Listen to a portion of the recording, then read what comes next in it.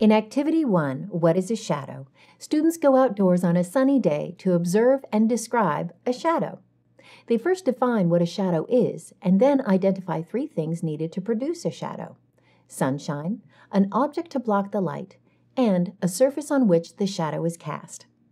You will need the following materials from the kit. Activity Sheet 1.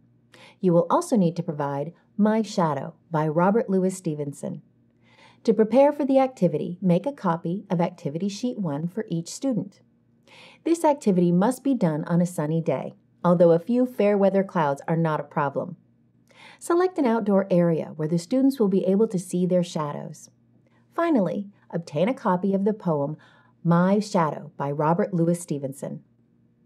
To begin the activity, take the students outside on a sunny day. Instruct them to line up with their backs to the sun. Tell them to look at the ground in front of them and ask students, "What do you see?" If the students do not mention the word, tell them that they are seeing their shadows and that they should point to them. Then invite volunteers to describe their shadows. Students may mention that their shadows are dark and have a shape similar to the shape of their bodies. Next, ask students, "What happens to your shadow when you move?" Students should notice that their shadows move when they move.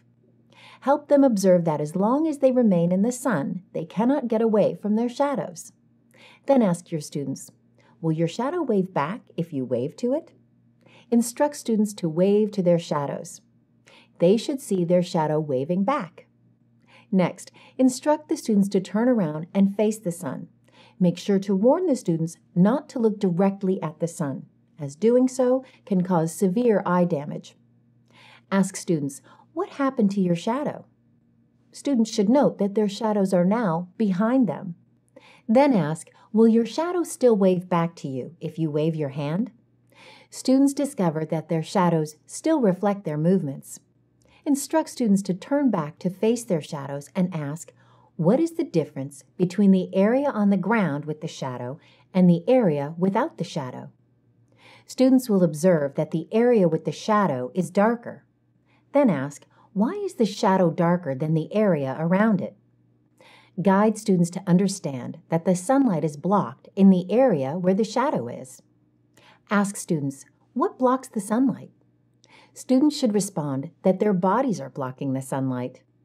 Next, ask students, "How would you explain what a shadow is?" Students should articulate that a shadow is a dark shape cast upon a surface by something that blocks the light from that surface. Ask, "What 3 things are needed to produce a shadow?"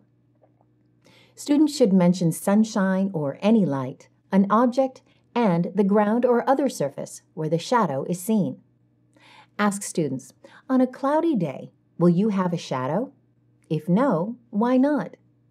The students should respond that there is no sunshine to make the shadows on a cloudy day. If the day is partly cloudy, have the students wait for a cloud to pass in front of the sun to see that their shadows disappear. Ask students, "Do you see any areas of shade?"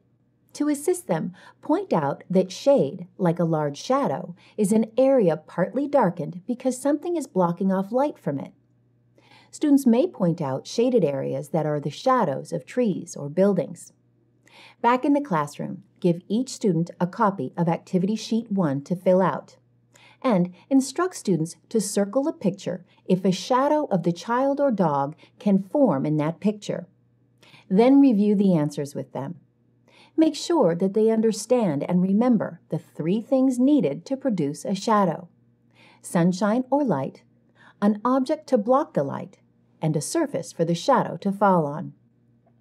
Finally, read the class Robert Louis Stevenson's poem, My Shadow, from A Child's Garden of Verses or other poetry collection. Ask students, "How does your shadow compare to the shadow in the poem?" Allow students plenty of time to react to the poem. Guide them to understand that their shadows move with them. For science background, reinforcement activities, curriculum connections, and information about the Delta Science Reader, please consult your DSM Teacher's Guide.